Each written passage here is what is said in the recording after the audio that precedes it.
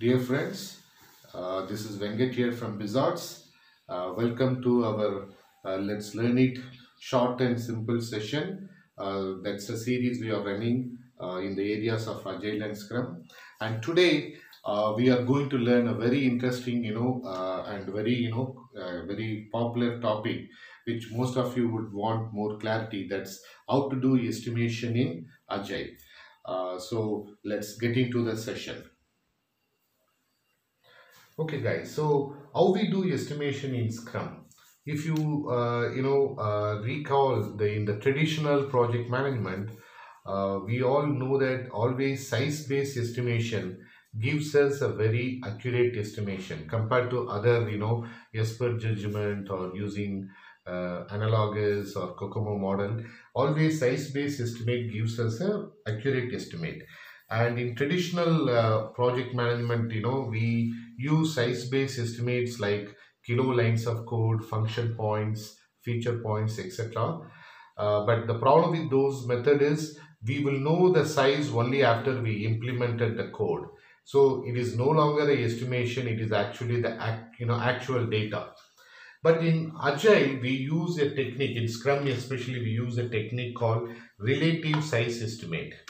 And what is relative size estimate? Imagine this is a tall building with so many floors, and we don't know the number of floors and height of each floor, but we know this is a tall building with so many floors.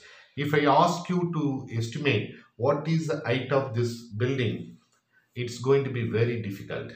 So because the lot of informations are missing, right?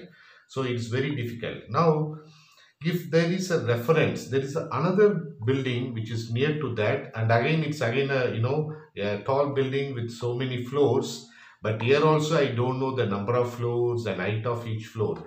But if I know the height of this particular building, then using that as a reference, we can able to estimate the height of this tall building. For example, imagine the height of this particular building is 300 meters. Now, if this building is 300 meters, we use this as a reference, and this building is 2 times taller than that. We can able to tell this building is approximately 600 meters. And this is called relative size estimate. And how we do that actually in Scrum is we use a very a specific unique series called Fibonacci series. And Fibonacci series is if you add the previous two numbers, you get the item, the whatever number you are going to generate. For example, it starts with 1 and 1. You add both, you get 2. 2 plus 1, you get 3. 3 plus 2, you get 5. And the series goes on. And we normally stop at 34. Some people go to the next number, which is 55. So, but I think you can do pretty any large project estimates with 1 to 34 scale. And if you observe the Fibonacci series, at the number at the series progress, the difference between the previous number and the current number becomes more larger and wider. And why we need this? Because it helps us discriminating the estimates very clearly. If you use a linear scale of 1, 2, 3, 4, 5, 6, 7, 8, 9, 10, it becomes very difficult. If someone gives an estimate of 7, another one gives 8, it becomes very difficult to differentiate what is between 7 and 8, how clearly so. But whereas in Fibonacci, as the series progresses, the difference becomes more wider. That helps us differentiating the estimate very clearly. And the formula we use to generate the Fibonacci series is n, which is the current number, which is the addition of the previous two number in the series. That is, it is a summation of n minus 1 plus n minus 2. Now, just to give another example, let's take someone get used to take only fruits for breakfast. And here, imagine on a particular day, he can take 2 apples. He can eat 2 apples for a breakfast. Now, on another day, imagine I am getting oranges.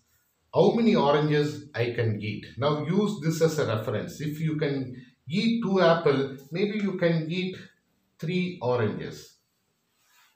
On another day, imagine I am getting you pineapple for breakfast. So now you use these two as a reference. Oh, you know one can eat two apple on a day, three oranges on a day for breakfast, and maybe the pineapple one can eat is maybe max one. So you can say one pineapple. Now, how many bananas you can eat? On another day, I am getting you bananas. So if I have now three references, you can eat two apples, you can eat three oranges, and you can eat one pineapple. So maybe probably you can take three bananas, right? So this exercise is called relative size estimate. And how we apply in an actual project, you have all the user stories. So the team comes, they go through all the user stories in the product backlog. Whichever user story is the team agrees which is the easiest one, you pick up the lowest number. For example, you go through all the user stories and you identify the easiest one is, and assign a number of 1. Now, once you give this value as a reference, now what you do is then you go through the other user stories and then you say if this user story is one story point, how difficult is this particular user story? Whether you can give 2 or 3 times difficult or 5 times difficult, and relatively you can give a estimate. And so the way we do is we use a poker card. So once you have a reference as one, the simple, easiest story, the second user story, the product owner reads out. Each team will have a deck of cards with the Fibonacci series numbers. So I go through, I think through and I'll say if this is 1, how difficult is this? If it is 3 times difficult, I'll pick up 3. If it is 5 times, I'll pick up 5. And if it is 7 times difficult, I pick up 8 because there is nothing called 7 in the series, so I pick up 8. So each teams pick up a card, they put it down, and once everyone has put the card, you turn the card and then note down the readings and continue this process until there is a convergence. And at the end of this, you will know each user story will have a point, and that point uses a Fibonacci number. And remember, this story point is a uniqueness measure. It doesn't talk about any time or any days. It is basically uniqueness measure. When you add all the story point, you will end up with the total size of the project. So with that, I am ending this session. So hope you guys enjoyed this session, and if you like this, please do share the link to your friends and colleagues. And also if you have any specific topic in your mind, please do put that in our comment section, which we will use for our upcoming topics. And also subscribe to the link below. And thank you, and we will meet you again in another short session. Take care guys, bye.